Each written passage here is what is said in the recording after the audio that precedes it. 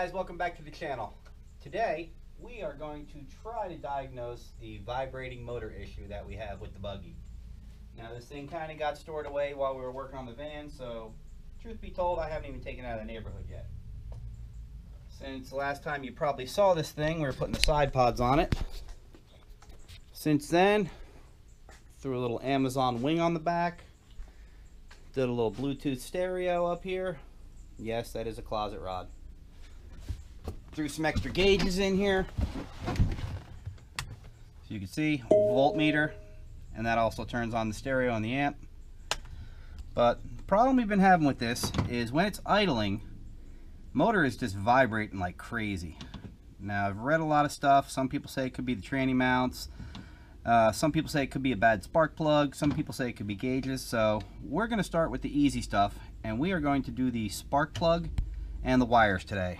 So let's fire this thing up and you'll see what I mean.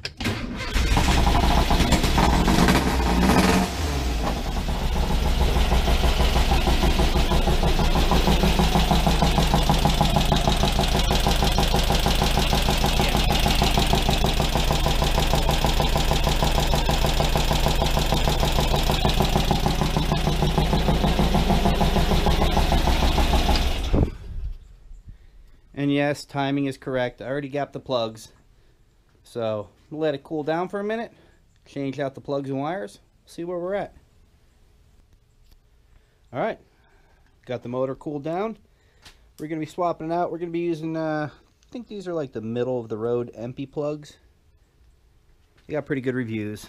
And we went with the original Bosch spark plugs. These are, let's see what they say on them.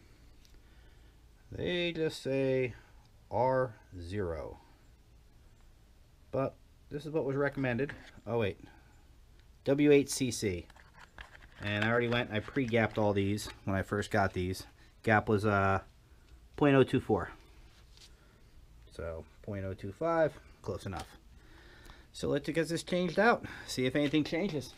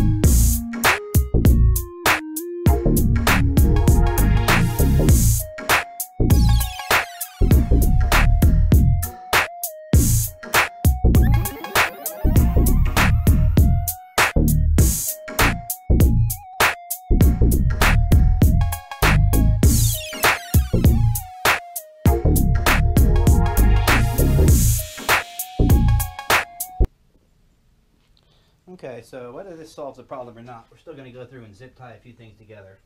We don't need the plug hitting the exhaust or anything like that.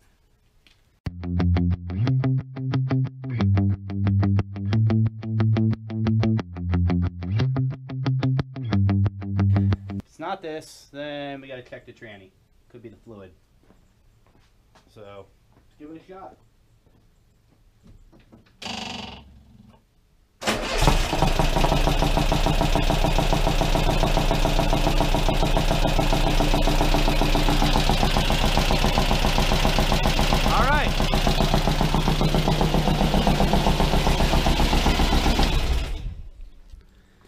Well, obviously it wasn't that. So next, we're going to go underneath, check the tranny fluid. And we'll go from there.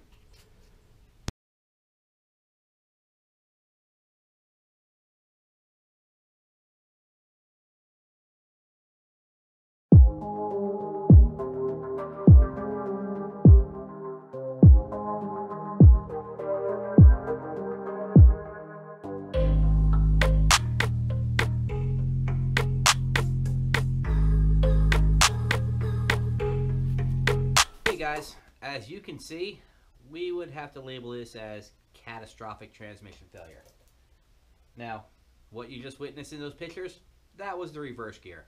This thing always had a little bit of a problem going into reverse. It would be fine on flat ground. I couldn't back up a hill or anything. Luckily, it's only like 1,300 pounds, so it's not a big deal. And it's not going to ruin us for the rest of the summer either. I'm still going to drive the thing. First through fourth work fine. Not an issue. Love to tell you that transmissions are a dime a dozen. In my case, I don't have IRS, independent rear suspension. I have a swing axle. They're more like a penny a dozen. So I'm going to jump on Marketplace, find one for sale, go grab it, probably send it straight out to a tranny shop because I don't want to deal with the tranny. I don't know anything about them. Really have no desire to learn about them. Get a new tranny, we'll slap this thing in here. Probably in like a month or two. So guys, we'll get back to you when we get to that part. In the meantime, thanks for watching. Don't forget to like and subscribe. Thanks.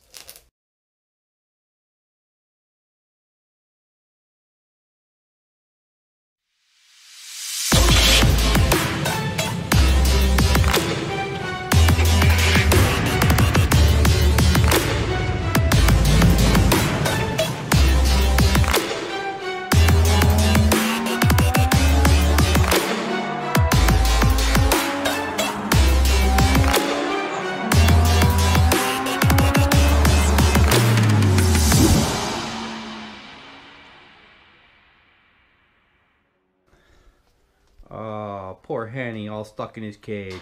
Who's a good boy? Who's a good boy? Ow, you little shitbag. That's why no one plays with you.